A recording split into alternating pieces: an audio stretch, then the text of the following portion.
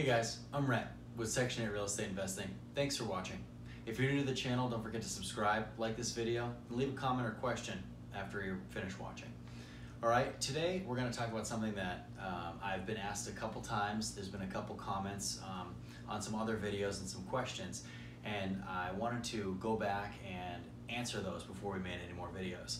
Okay, and that is, what kind of amenities are you looking for in Section 8 property, and what kind of location are you looking for?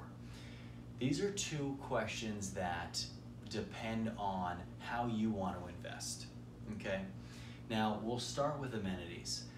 As far as amenities go, in Section 8, with anything else, the number one thing you want to do is provide a good living experience for your tenants, number one.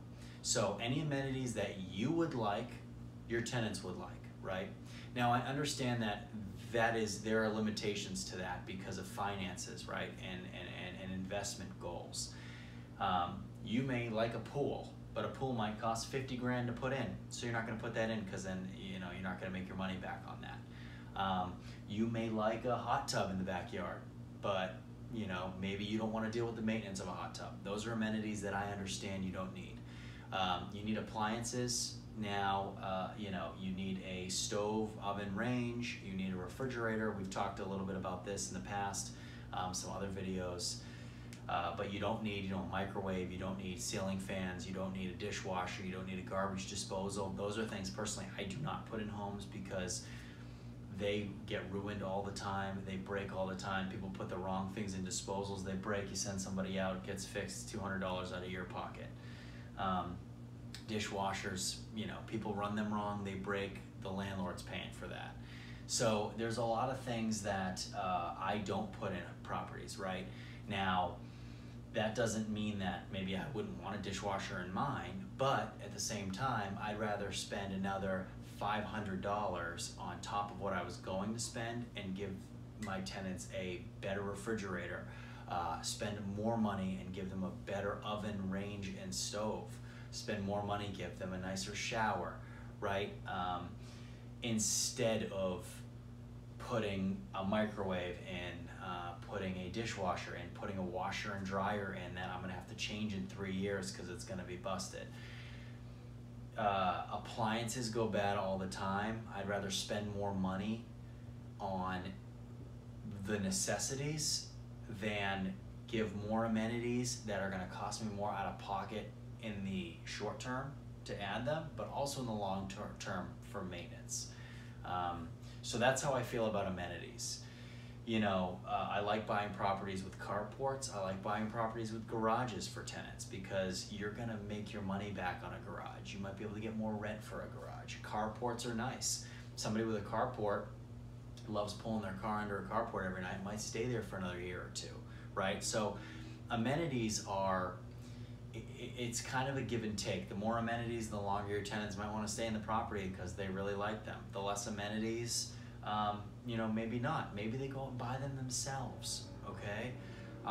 So it's kind of your decision. It's what your investment goals are, but that's what I do, okay? Location, again, it goes back to your investment goals. You can buy, like we've talked about in other videos, right? Any property can become a Section 8 property, right? You can turn any property, and now I'm saying turning a property into Section 8. You can purchase any home and have Section 8 tenants. It then becomes a Section 8 rental, okay?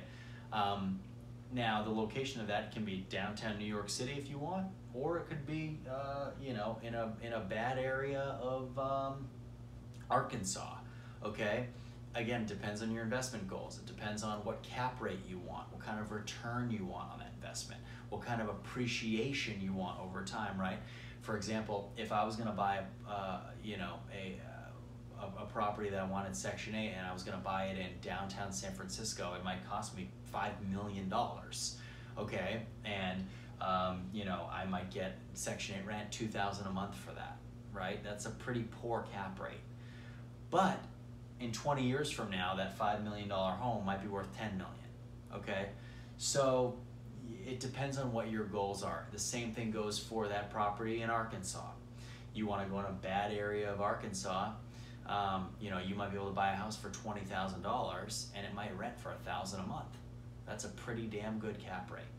However, in 25 years, that property might be worth $20,000 still.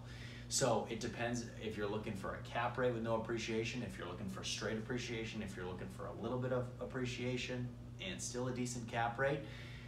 That's all on what your individual goals are as an investor. So I can't really answer those for you. I think it's good to have a little bit of both. I think it's good to have you know, properties that are high cap rate properties with maybe not as much appreciation, and I think it's good to have properties that are going to appreciate but also have decent cap rates. I wouldn't go for properties with, you know, neither of those. Okay, you know, bad cap rate and no appreciation, you know, that's not good. You want to get that house in Arkansas for you know, $20,000 and rent it out for $75 a month. I wouldn't do that.